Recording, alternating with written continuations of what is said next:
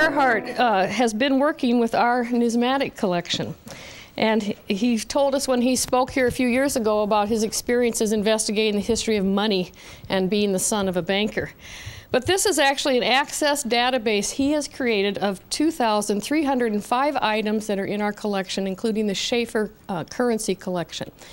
And he has carefully housed these in archival materials. He went out and raised the money to buy those materials. He's added so much historical information and documentation to these materials that he's increased their value. I might have mentioned earlier that there was just a miscellaneous group of coins inside the safe, and he was able to identify that one of them was actually a Mormon gold coin with a monetary value of $10,000. Now, mostly we're interested in the historical value of these things, but now we have a very complete record that we actually never had before of one of the richest parts of our collections. In that process, he also went through an old accession book. And although we had converted that old crusty volume into a database, no one had really paid attention to the handwriting. He went back and verified the names of the individuals, went down in the library to prove they really were people who donated these things. And you might ask, well, how does this matter? Well, we actually a few years ago had a visit from a Lakota Sioux who found a card catalog that says something about a scalp lock for an Indian. And literally up in the drawer was a piece of hair wrap that had been taken from a Native American. That is now being repatriated back to the tribe. And Mr. Ehrhardt went back through the accession book and found out it was donated by a man named Henry N. Berry, who served out in the 6th Iowa Cavalry under General Sully out in the Dakotas. And he helped us lock down the evidence for that particular artifact that's now going to go on to find a new home. So all of this work that we do here is teamwork. It involves volunteers, it involves researchers, it involves people outside this building. So I just want to sing the praises of Mr. Ehrhardt before he even begins to tell us about the Osage bank robbery. Mr. Ehrhardt is actually a retired radiologist. He has his PhD in physics, I believe. He's a recognized authority on the history of money and author of a book called Iowa National Banknotes and several articles about Iowa-related numismatic items. He's researched this Osage bank robbery for many years, gathering original sources from several states. And he recently worked with McCrone Associates, a Chicago high-tech laboratory, to perform a CSI analysis of the stolen currency. So here we have science being applied to something historic, and I think we're going to see some interesting results. Join me in welcoming Mr. Ehrhardt. Thank you.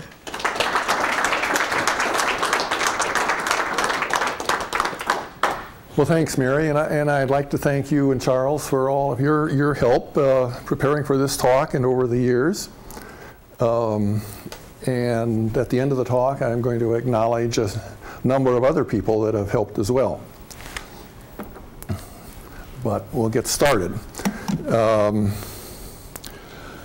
know, 10 years ago or so, I acquired this raggedy, dirty, old $5 bill. And currency, I found out that various currency experts knew that this kind of bill from the Osage National Bank, something unusual had happened to it. And that there were several stories going around, and nobody seemed to be quite sure what exactly had happened to it. And so I got into it, and I started digging to see if I could figure out what happened to it. This kind of currency was created during the Civil War. It's it's a U.S. official currency. It says national currency, United States of America up here, and treasury signatures here, but it says Osage National Bank from Osage, Iowa. And down here you can't see it, that there are spaces. The cashier, Jacob H. Brush, is supposed to sign the note.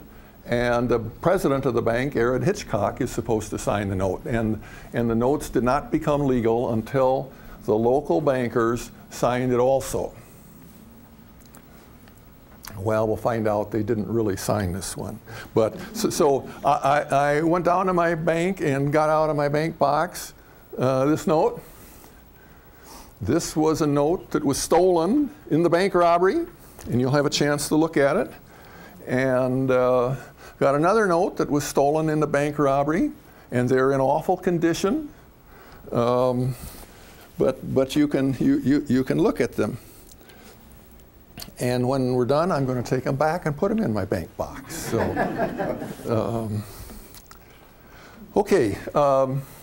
So my talk will be, I'll tell you a little bit about the early days in Osage, and there may be a few people in the audience here that know more about that than I do.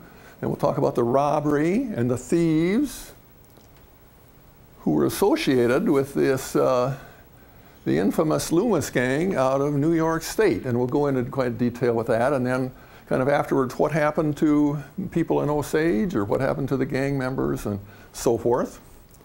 And finally, we'll talk about my CSI lab experience investigating these two stolen bills to see what the modern CSI lab can find out for us. And maybe they can get some DNA or something off of that, I don't know.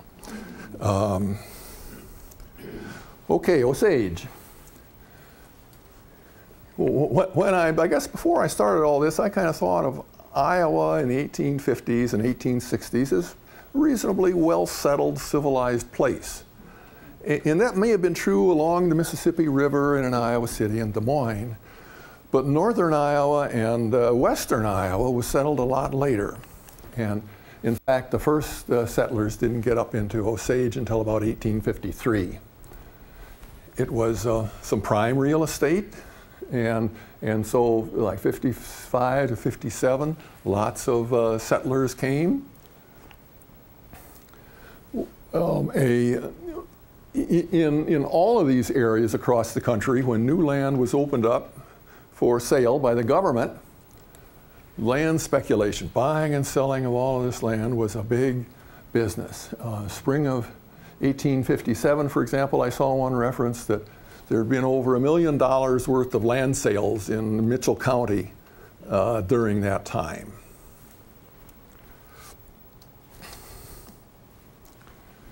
This was from an 1864 Iowa map that's here at the Historical Society. Here's Mitchell County. Let's see, what is my, and there is Osage, here's the Cedar River coming up here. Osage is here. Mitchell, town of Mitchell, is closer to the river. St. Ansgar, Riceville, let's see, Stacyville. I'm having a hard time reading this myself.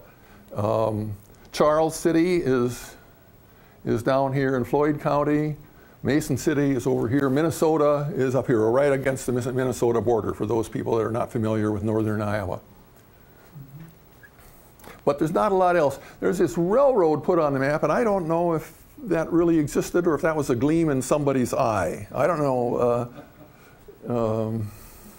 Jamie, do you know anything about what this railroad is likely to be? I kind of doubt that it was there at that time. The map makers tended to be promoters.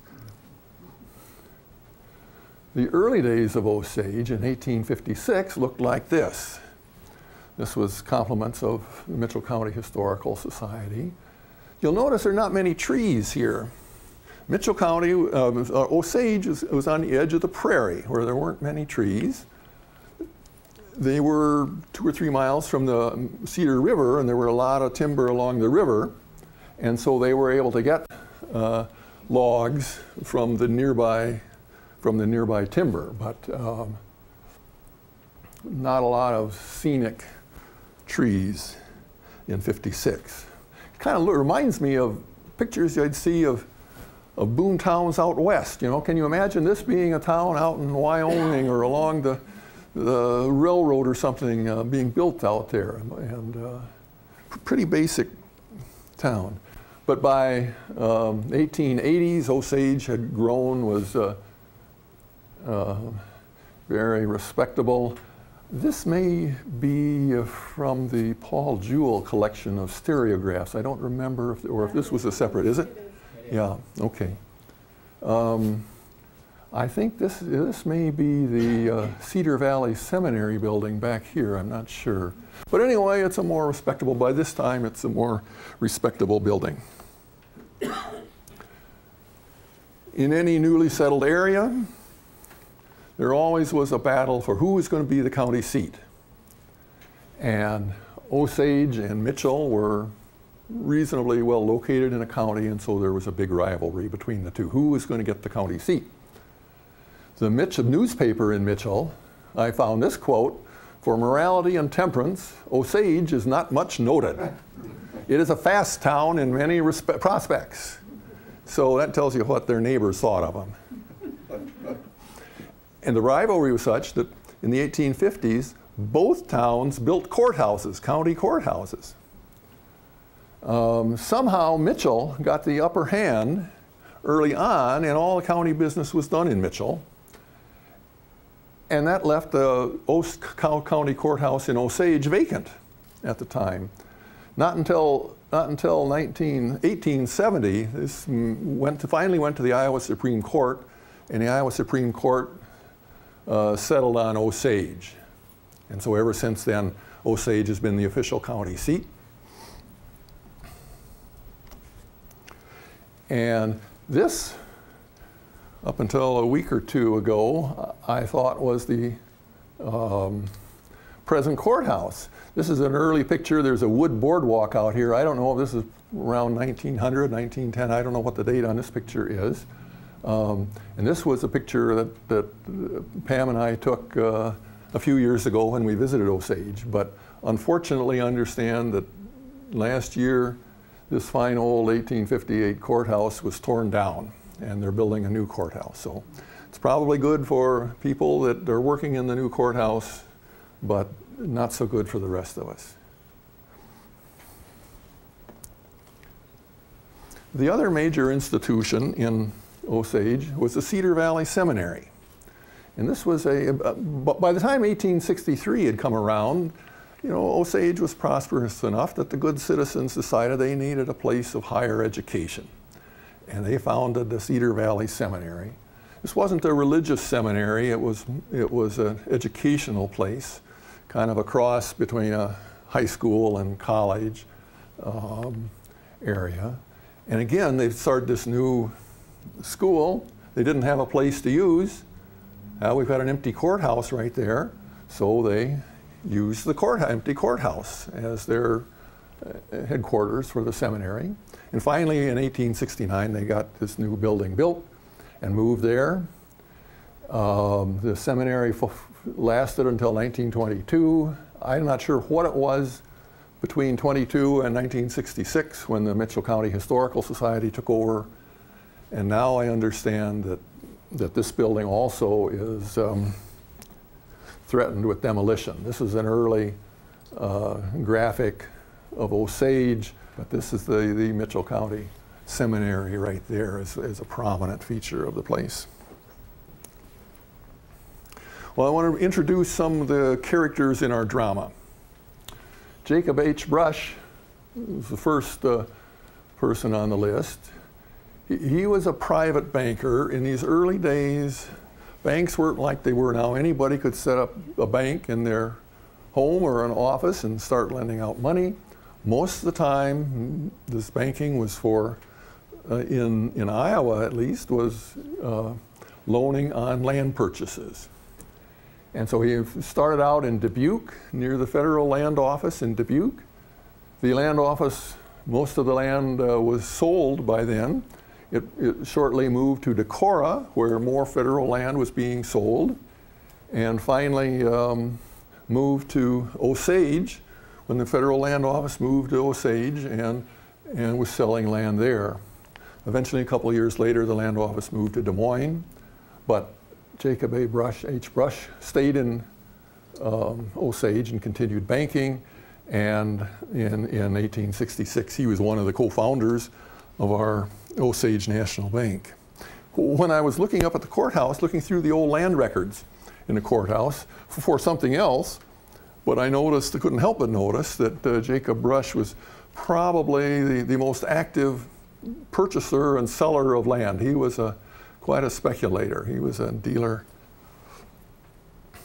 in land. A couple of years ago, as I was looking through some of the old correspondence in the Historical Society here, I ran across a letter from Jacob Brush.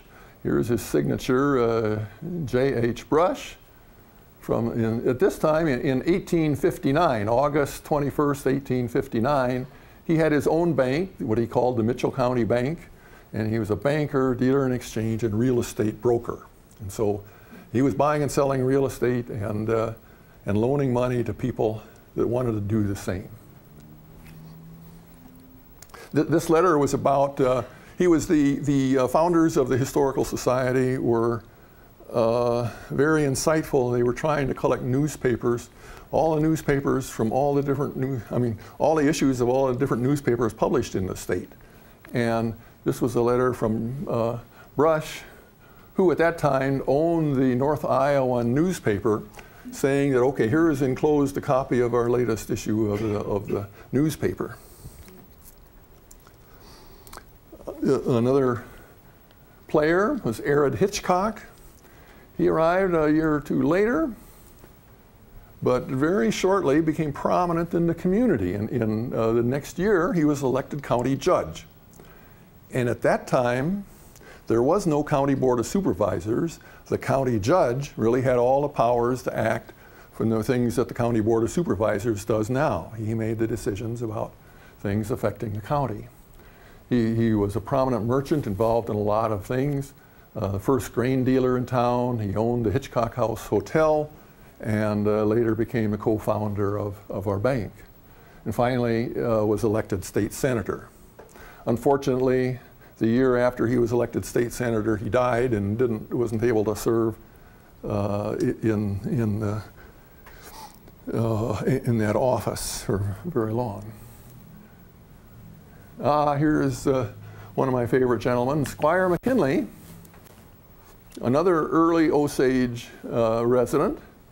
His father had brought the family to Mitchell County in 1855, just a couple of years after the first settlers got there. He was born, I think, in 1840, so in 1861, he was prime military age.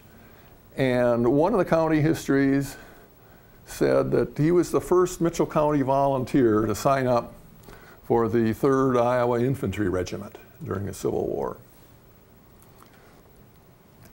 The 3rd Iowa Regiment fought under Sherman and Grant at Shiloh and Vicksburg, and other battles, and finally fought itself out of existence at the Battle of Atlanta.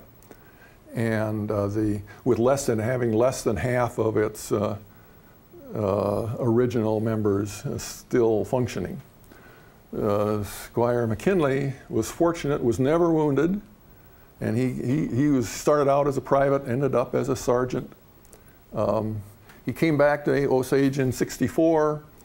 He tried to organize another company of men for the war, but by the time he got that done, the war was winding down and they didn't need him, so he didn't have to go back into the Army.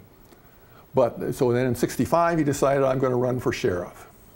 And he won a close race. There were 729 voters in Mitchell County that year, and he won by a margin of 27 votes. Well, one of the local papers describing his election and him, and they said he has a particular antipathy to horse thieves. You know, and horse theft was important business because that was the only means of transportation. And if you lost your horses, you had trouble. Another person we're going to hear a lot about, in August, I think, of '65, after the war, this guy from New York comes to town, Ezra Beebe. Actually, he came to Mitchell, not to Osage, and he bought the National Hotel in Mitchell. And put this ad in the Mitchell newspaper. It says, National Hotel, Ezra Beebe, proprietor, Mitchell County, Iowa. Having purchased the above well-known house, would be happy to welcome the traveling public at the National Hotel. We will endeavor to make all of our friends feel at home while sojourning with us. Sounds like a good place to be. Well, now we're after the war. You know, all the veterans are coming home from the war. Things are going to get better. People are optimistic. It must have been a good time to be in Osage and most other places in the north. To top that off, the word was out the railroad was coming to town, and that's going to bring booms. Well, the railroad didn't get there till 3 years later, 1869, but at least it was on its way. And so things are looking good. We need a bank. We need a real bank, a solid bank. And the federal government, during the Civil War, had established this new kind of banks, national banks, like the First National Bank of Iowa City. And that was a very successful, one of the most successful things the government did during the war were these national banks. So the good citizens of Osage got together and said, let's form a national bank. And I think in September of '65, a number of them formed a company to do so, sent in an application to the government, and in December of '65, the government approved their application to create the Osage National Bank. The president of the bank would be Ehrhardt Hitchcock. In those days, the president of the bank would be the money man, probably the man that bought the most shares in the bank, but did not take an active hand in the banking. The cashier of the bank, or Jacob Brush, he was the guy, he was really the experienced banker. He managed all the day-to-day business. If you wanted a loan, you better talk with Jacob Brush. Banks then were not for putting your savings in. If the bank went bust, what happened to your savings? But banks were more for loaning money. Well, if you have a new bank, where are you going to house it? You need a safe building, that's something that commands respect from people. You need a good, solid bank building. There were empty space in town. The county courthouse was still empty. The Cedar Valley Seminary occupied part of it, but other parts were empty. Particularly, the treasurer's office in the courthouse was empty. And so Hitchcock and Brush arranged that the bank was going to be housed in the empty treasurer's office in the county courthouse.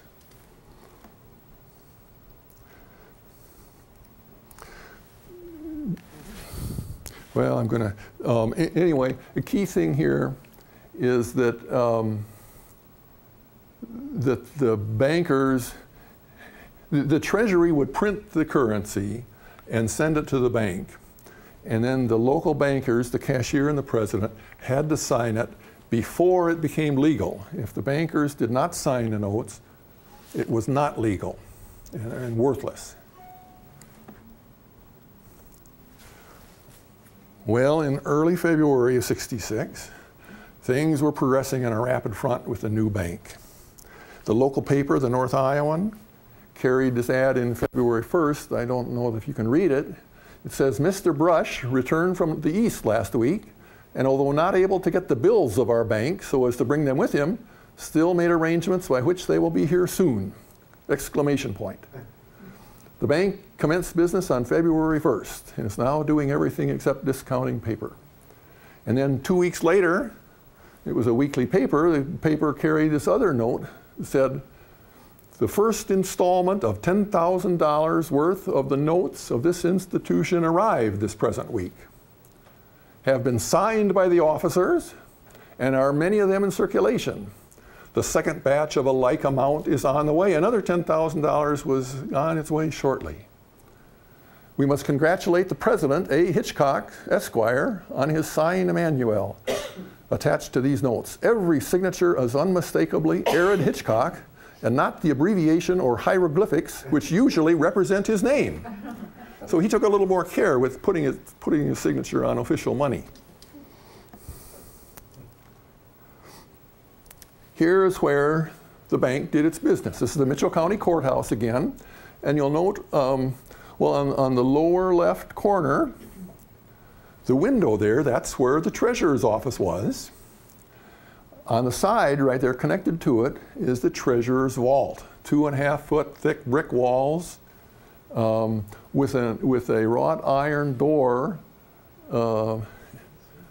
sealing it off. This door, I don't know when, I wish I could find out when this door was put in. And this is not the original door, but I don't know when, but it probably looked like that, except more crude. And you had to get through this iron door to get inside the vault. Inside the vault was Lily's patent safe. This is an ad from an Iowa City paper by an agent advertising he was selling Lily's celebrated impenetrable bank safes, vault doors and locks. So this was a vault door and locks and in an impenetrable safes. Well, that wasn't quite right. This is again in the treasurer's office from a few years ago. The vault door is now open, and you can see inside a lot of papers and documents and other things. But this is where Lily's safe was stored by the Osage National Bank. The newspaper carried a comment to us that the bank officers felt that this arrangement was so safe that they didn't need to have anyone sleep in the bank. And I guess that must have been a common practice that you had somebody sleep in the bank to protect everything. Well, May 5th, Saturday night.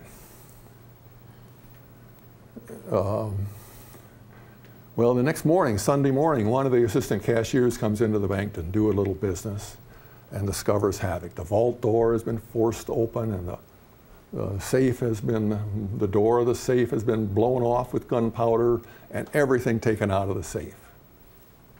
The newspaper reported this as the Osage National Bank entered by burglars, the vault broken open, the safe blown up with gunpowder, $20,000 stolen. Last Saturday night, our village was the scene of a robbery, which for boldness and success has few equals in the annals of crime. So crime in Osage anyway. But $20,000 was an awful lot of money at that time. That would buy a lot of farms. As another part of the article, the bankers had one thing going for them. They had made a record of a lot of the serial numbers in the safe. And so they published lists of serial numbers that were stolen. And right here is $9,000 in unsigned $5 bills to this bank in sheets numbered from 1751 to 2200. And that's how I can tell you that this was stolen out of that safe, because this one has serial number, like this one has serial number 1860, right in this range, 1751 to 2200.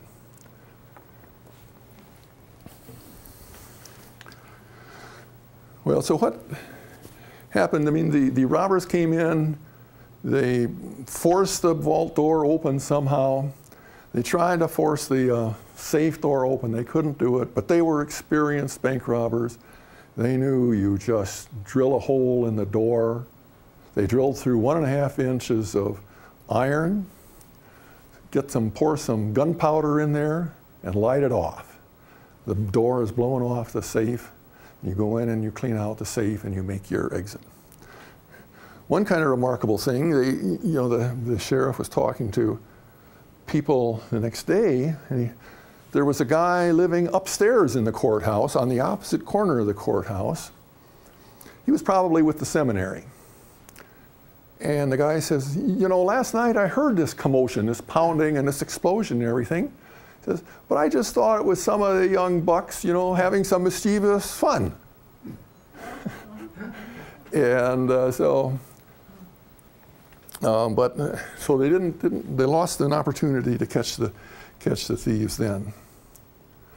Anyway, so there were $9,000 worth of these $5 bills stolen.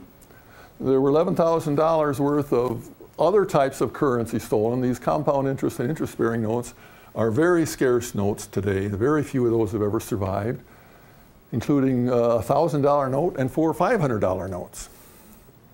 Some Mitchell County warrants, some revenue stamps, and some gold pens. And for a long time, I didn't pay any attention to these gold pens. I just thought, well, this is maybe a gold fountain pen like Parker Brothers or Schaefer or something. But then I finally realized, well, in 1866, they didn't have fountain pens.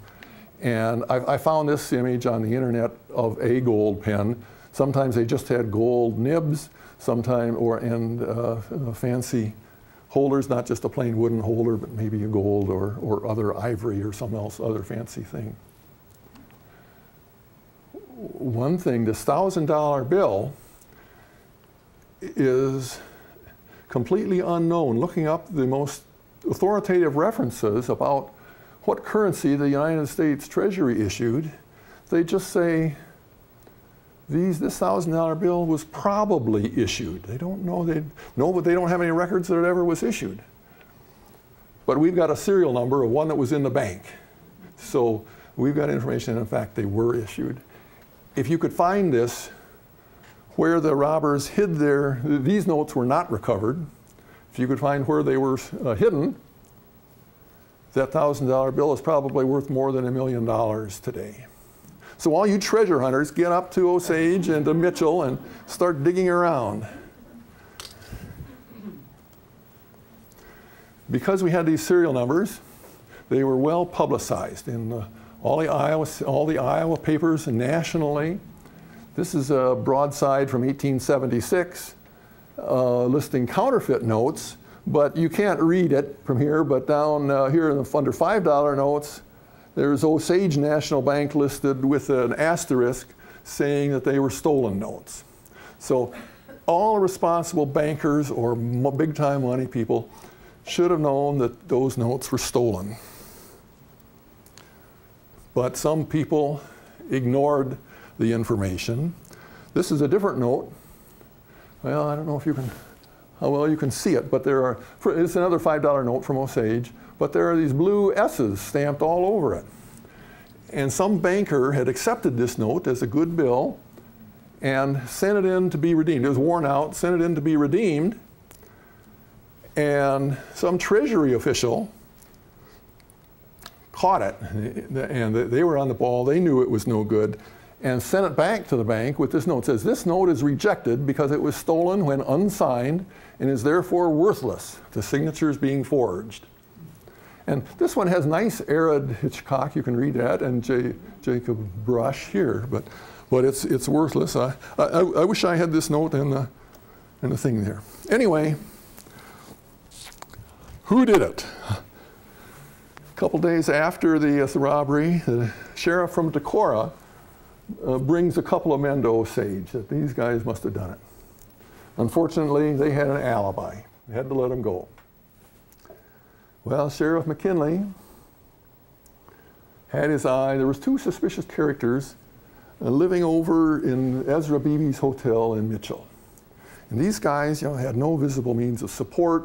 Occasionally, they would disappear for several days and come back seemingly flush with money. So there's something funny going on. So the first thing the sheriff does, he goes over to Mitchell and talks to Ezra Beebe. He was trying to find out information about his lodgers. Well, Beebe was so evasive, he wouldn't give him any real information. So the sheriff started getting suspicious of Ezra too. There's something funny about this whole group of people over there. But he had no evidence. What could he do? 3 weeks later, 2 lawmen from New York State arrive in town and get together with McKinley. These were a deputy sheriff from Madison County and Constable James Filkins from one of the towns there. And he tells the sheriff, I've got arrest warrants for those guys over in the Mitchell Hotel. The names you've been using are just aliases. Their real names are Laverne Beebe, Ezra's son, and Thomas Mott, Ezra's son-in-law. And not only that, these guys are well-known hardened criminals. They're members of the Loomis gang. McKinley says, who's that? Well, we'll learn more about them. McKinley says, we can't arrest them. He says, I haven't got any evidence. And Filkins says, you've got to arrest them. I've got a valid warrant. If they find out I'm in town, they're gone and we'll never see them again. I've been pursuing them for years. I'm not going to let them get away this time. So they're arrested. Ezra and Laverne Beebe and Thomas Mott. Their lodgings were searched. Some currency was found. The revenue stamps and gold pins were found. It's clear that they were the guilty party. The wives, one of the wives had carrying a roll of currency from the bank. It was covered in a white powder and the newspaper called plaster of Paris. And the safes of those days, the walls of the safes were lined with some kind of a powder to act as a fireproof material. And typically plaster of Paris, talc, or some other material was kind of a proprietary product. But anyway, so the wives were also charged. Filkin says, I got to get these guys to New York. We're not going to hang around here and wait for your trial. So he's taking them. So 4 days later, he's gone. He rides out of town, 1 a.m. in the night to, not let anybody block him. Well now, so he's taking them back to New York for trial.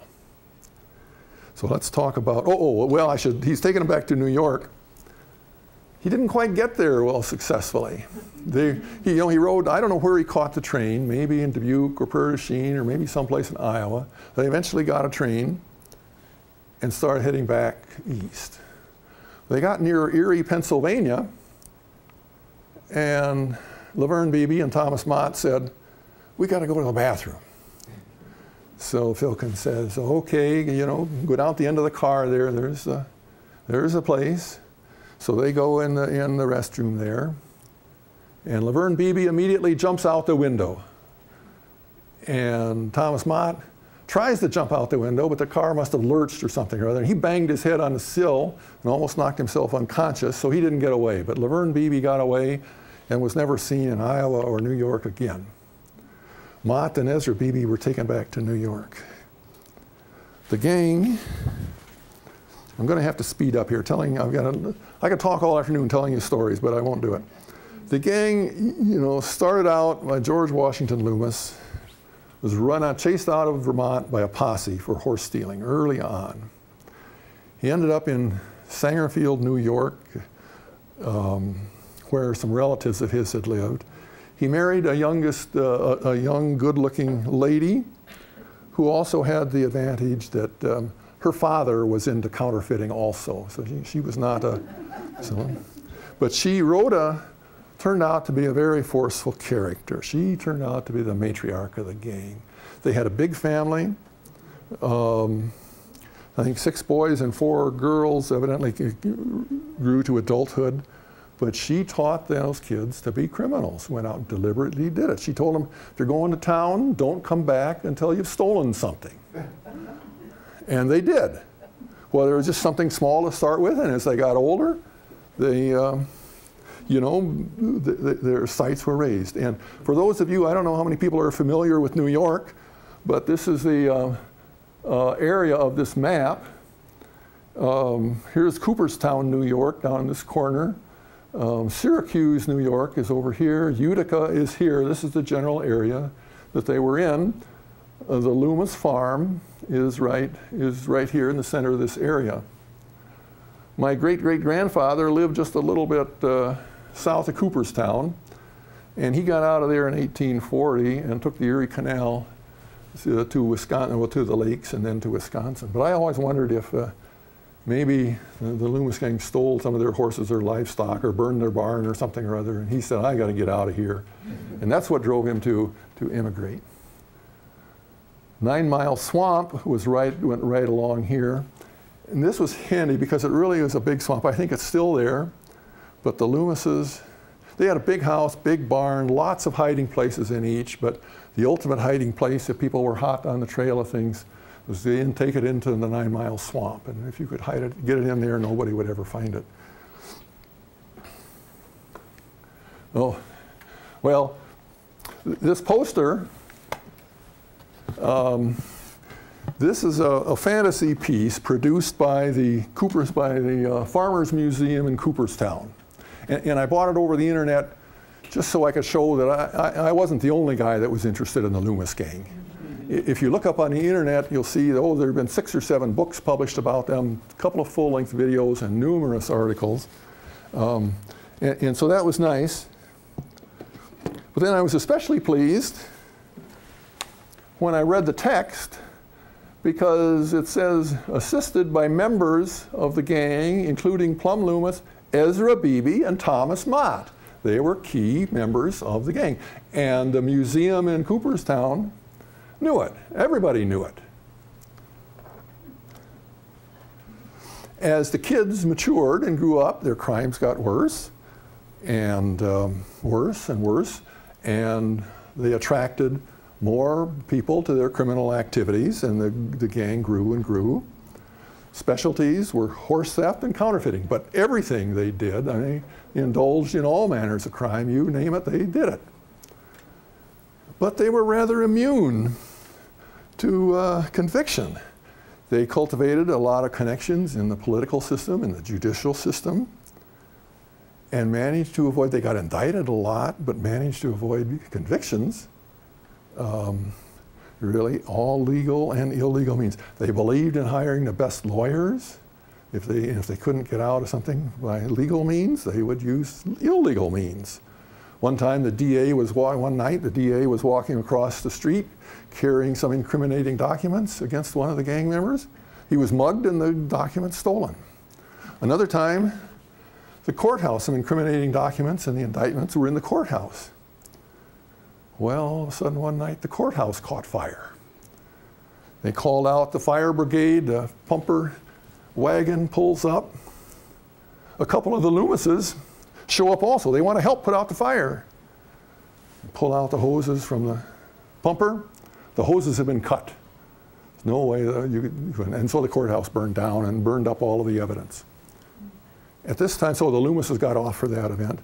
Ezra Beebe was one of the other people named that had evidence against him, and the head of the Loomises charged Beebe $100 for the service of destroying the evidence against him. I tried contacting a lot of people out east, a lot of institutions, for portraits of any of the Loomises. They were smart crooks and they didn't let their portraits be known. The only thing I could find was from the Fenimore Art Museum in Cooperstown. They had this portrait of a young lady that all they knew was that she was somehow associated with the Loomis gang. And I don't know if she was a wife or a mistress or a daughter. I don't know, somebody, an expert in dating old paintings, maybe could give us more information about that. This had been going on, and the counties around there were just completely overrun with crime. Finally, something happened. In 1858, James Filkins, our guy, was elected constable. He was a blacksmith, and he got himself elected constable of one of the nearby villages. For some reason, he had a grudge against the Loomises, and he pursued them and pursued them and pursued them, and get lots of indictments, but practically never any convictions. Well, he pursued them to the point, he was such a pest and such a nuisance that in 1862, one day, he was in his home. There was some men outside hollered for him, so he came to the window, and shotgun blasts peppered his house, wounded Filkins several times, and then ran away. Who was the suspects? Our good friends Ezra and Laverne Beebe. But nothing ever happened. No convictions were ever made. Well, in '64, late in the Civil War, all these returning veterans that had used up their time, they're used to taking matters into their own hands. And so we've got to organize a vigilante group to get rid of these guys. So they decided one Saturday night, everybody get together up above somebody's store, and we'll charge $1 dues, and we'll organize a vigilante committee. Well, they were in the middle of their meeting. In walks a couple of the Loomises and says they want to join the committee and put down their $1 each. Well, that was the end of that vigilante group. But Filkins didn't give up. The next year, he led another mob out to the Loomis farm, and during the raid, the Loomis leader was beaten to death. Another of the Loomises was burned very badly. And then the Filkins and group retired. Well, the Loomises then brought legal action against Filkins. He was indicted for murder. And that dragged on in the courts. Well, then in 1866, we're getting up to the present here now. Nearby, there was an old lady murdered during a robbery, and Filkins thought that the Beebes and Mott were the crooks. Somehow, and I wish I knew this, but somehow Filkins learned that Beebes and Mott were in Iowa. So what is he? I'm going to get them. So he goes to the governor of New York, Governor Fenton, and he says, I want a warrant to go to Iowa and get these crooks, these murderers. Well, the governor liked to get rid of the murderers, but he had a problem.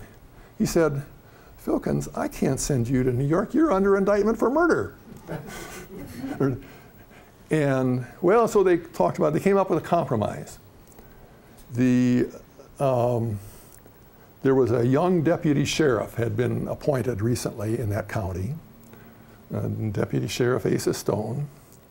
And the governor said, I'll give the warrant to that young deputy sheriff, and you go with him, and you make sure that you bring these crooks back. So he did that, and he got to Iowa just after the robbery. And I think this all must have happened before the robbery, and I think it must have just been a coincidence that he got there shortly after the robbery. So I don't know how he could get there 3 days after the robbery and get the warrant and all of that. Oops. Well, when Filkins got back to home, the very day he got home, that morning, somebody had come to his house and told his wife, there's a horse thief out at the Loomis farm, and there's some stolen horses out there. So that night, Filkins arranges for a posse, goes out to Loomis farm, and another gun battle ensues. And Filkins is wounded twice more. And they retire unsuccessfully. Well, all of these gun battles were just too much. And so a week later, a larger mob was formed, consisting of almost all the lawmen in Mitchell County and lots of other prominent citizens. And a mob goes out and attacks the Loomis farm. We're going to put these guys out of business. So they grabbed the leader of the gang and says, who shot Filkins last week? He wouldn't talk. So they took him out to one of the trees on the farm and hung him up, hanged him up. You hanged him up or hung him up? Hanged him up. And then after a few minutes, lowered him down. Who shot Filkins? Talk now. He wouldn't talk. So they raised him up again. A few more minutes hanging there. Lowered him down. Who shot Filkins? Wouldn't talk. So they hanged him again, a third time, and lowered down. This time he was near death. But who shot? And they finally told him. He finally talked. He figured he couldn't take a fourth time. So he told him, and then the gang went wild. They burned the farmhouse, all the buildings, attacked the gang, and basically told the surviving members of the gang, get out of town, get out of the county, get out of the state, you're a goner if you ever show up around here again. And that was kind of the end. It wasn't immediately, but that was the start of the major downfall of the gang.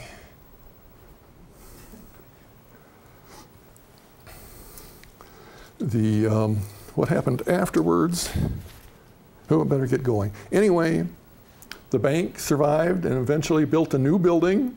In '68, they advertised that they had gotten a new safe that was drill-proof. They're not going to do it to us again.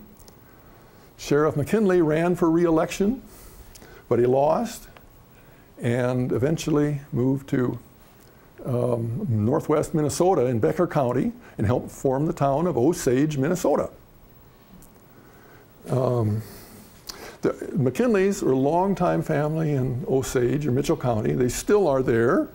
Judge Brian McKinley just retired from there, and he helped me with some of this, correcting some of my mistakes on some of this.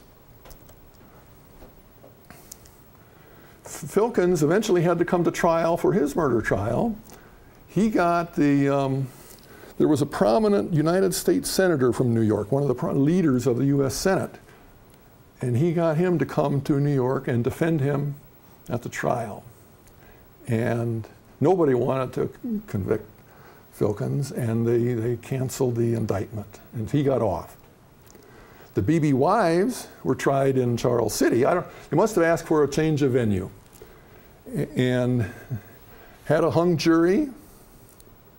Tried once, had a hung jury. I think the vote was 11-1 for conviction.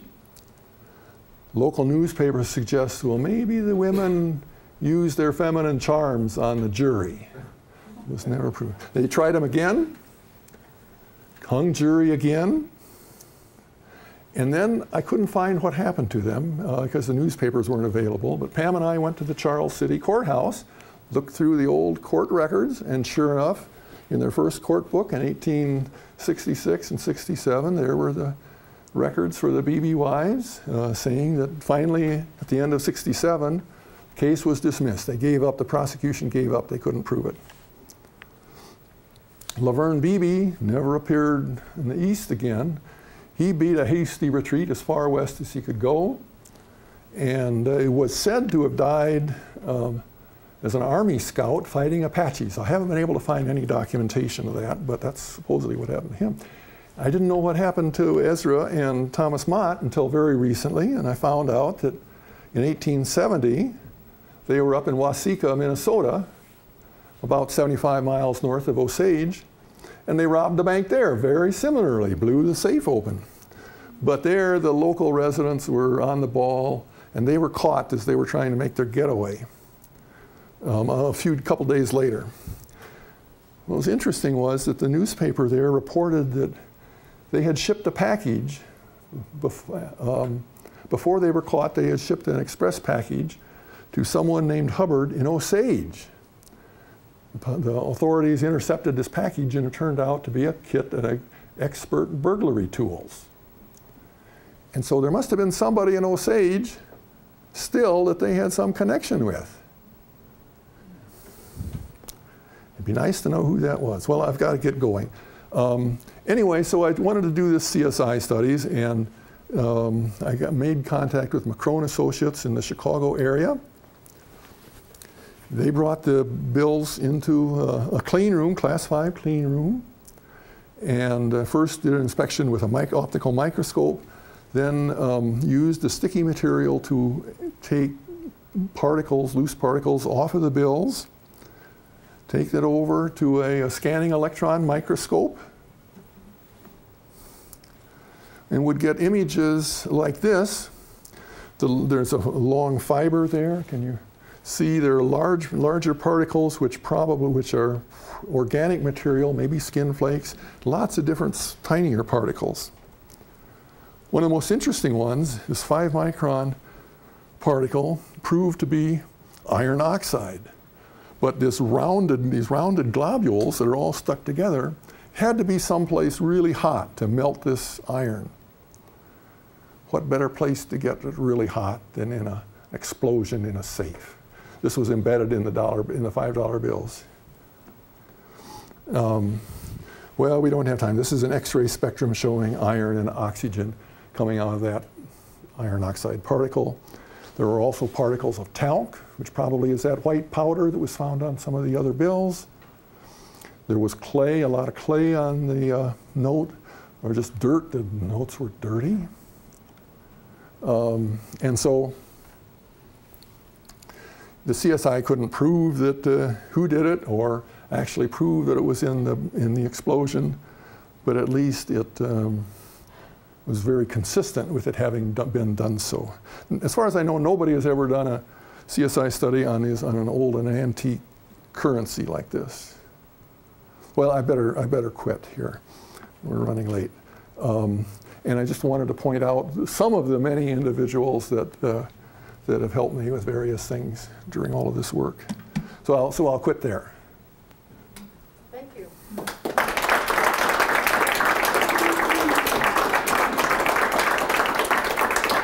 Anyone have a question? Yeah. Where did you get the bills? In auctions. So they've been hanging around the various currency collectors for a long time, and I was able to buy them at 2 different auctions. Anybody else? Was the currency ever found? But did they find it? Most of it was not found. You know, maybe $1,500, $2,000 worth were found, but the rest of it, I mean, the Loomis gang were expert at passing counterfeit money. They knew how to forge the signatures. They knew how to distress the notes, dirty them up, and don't make them look new, and pass them on to somebody that would try to pass them. So, and they did a good job with that. So I think that $1,000 note is probably not in Mitchell County. It probably, who knows where it is, but I don't know. But I'd like you to go look anyway. That'd be great. Jim, I'm interested in your sequence of events. Yes. Did you know about the robbery in Osage before you purchased the notes, or vice versa? I knew that they were stolen, but some people thought they were stolen in a bank robbery. Some people thought they were stolen in an express robbery, you know, as being shipped someplace, and maybe there was some other thing. And so, so I thought, well, I'll find out for sure what was really going on. Well, that's Iowa in the Wild West. Yes. So thanks for telling us about it. And I'll remind you that 2 weeks from today, Marlon Ingalls from the Office of the State Archaeologist is going to talk about the brewery caves that are underneath the whole block over here by Pagliai's Pizza and the Englert Brewery building. And he's also going to talk about some up in Cedar Rapids that they've recently been investigating. So I hope you'll join us. We have History for Lunch running up every 2 weeks up through May 21st, when Eric Zimmer is going to talk about the smallpox epidemic that hit the Meskwaki settlement in 1901. And I guarantee that's going to be a fascinating lecture. So thanks for joining us. Thank you, Mr. Ehrhardt.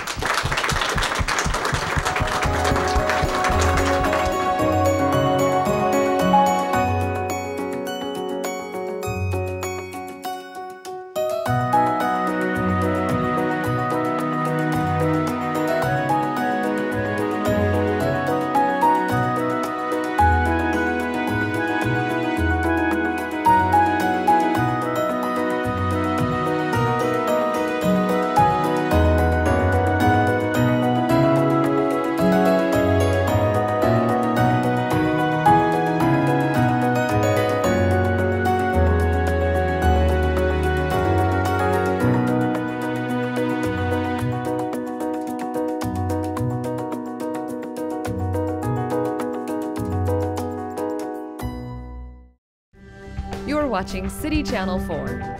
On TV, online, on demand, on Facebook, and now on the go on your mobile device.